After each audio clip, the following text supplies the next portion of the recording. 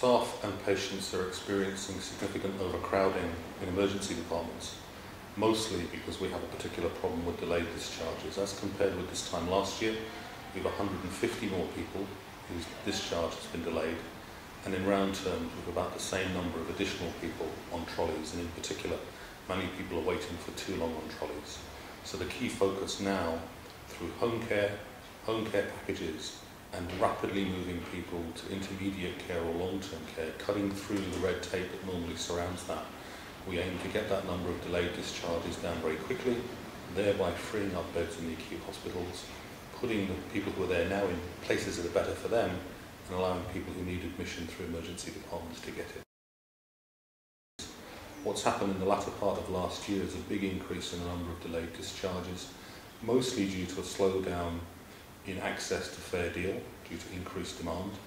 A number of measures were taken. The ED forum was convened in December.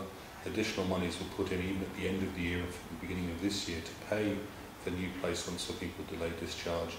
But the situation has accelerated faster than our measures. Hospitals are continuing many of the things that they've been doing for quite some time. Ward rounds, appropriate prioritisation, making sure that the sickest and oldest patients are dealt with as quickly as possible. Most of the solution to this, though, lies outside of the hospitals, and our colleagues in the community who look after home care packages and home care supports are moving very rapidly, and particularly for those needing step-down care, intermediate care or even long-term care. A person is clinically discharged by their consultant and we have a bed for them in an appropriate setting. We are basically moving them directly to that bed. Many people cannot simply be discharged directly back home.